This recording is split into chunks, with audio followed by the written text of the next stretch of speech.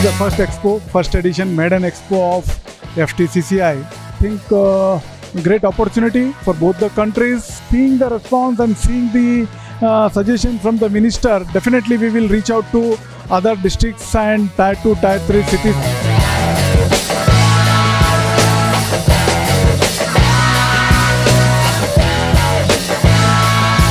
Welcome viewers to My Startup TV. We are at the first edition of Industrial Innovation and Technology Expo 2023, which is organized by FTCCI in Hyderabad.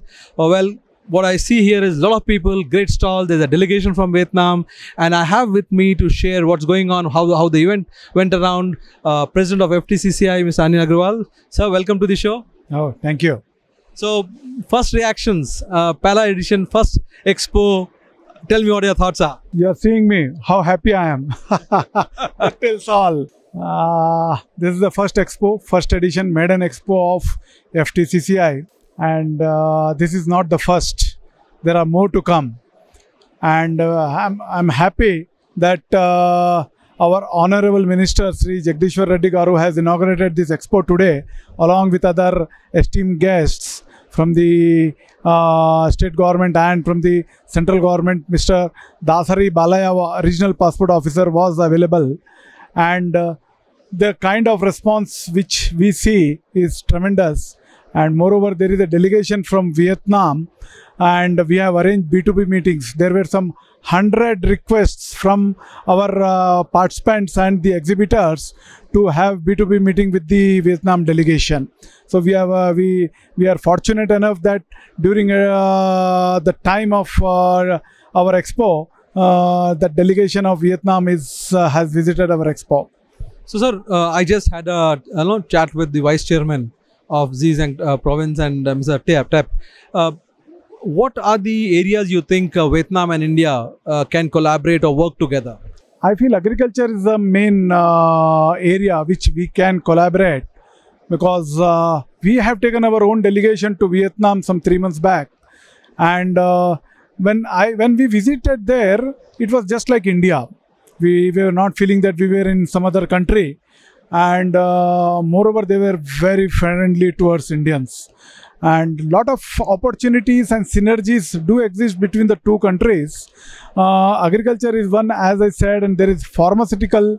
Lot of scope is there for pharmaceuticals, and also lot of scope for aquaculture also.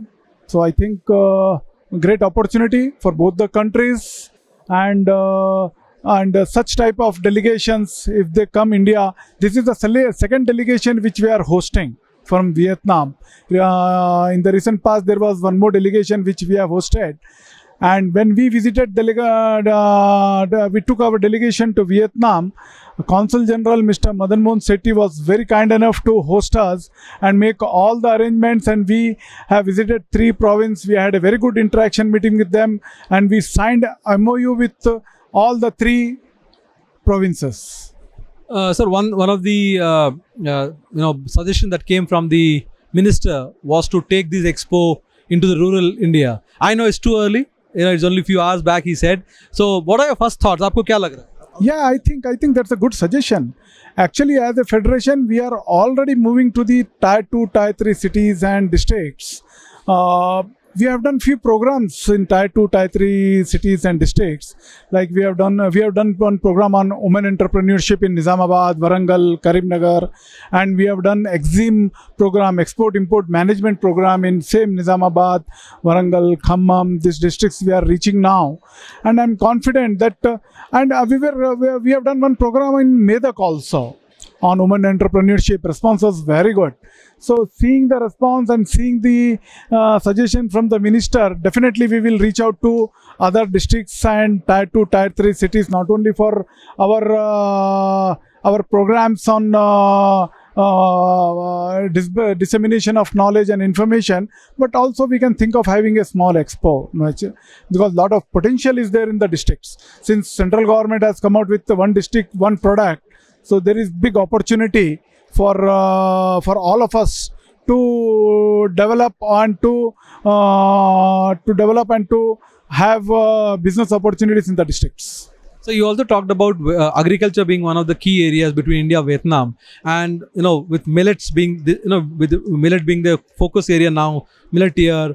Where do you see that going? I mean, can we make something with that between the two countries? Yeah, there is a lot of scope because Vietnamese are also health conscious, and millet being like in the budget, our honorable finance minister said that millet is Shriyan. That means it's God's son, God's food. So I think a lot of opportunities, and seeing the conditions, like we have been to Vietnam, we have seen there, they are typically just like Indians, very friendly towards Indians. So I think a lot of scope and a lot of opportunities are available. As a FTCCI, any roadmap that you're coming up with to push for millet in Telangana? Yeah, we are planning one program on millet also, and we are discussing with the Indian Institute of Millet Research, and some discussions are taking place, and definitely we'll do one program on millet. Thank you, sir. Thank you much. Thank you. That'll be on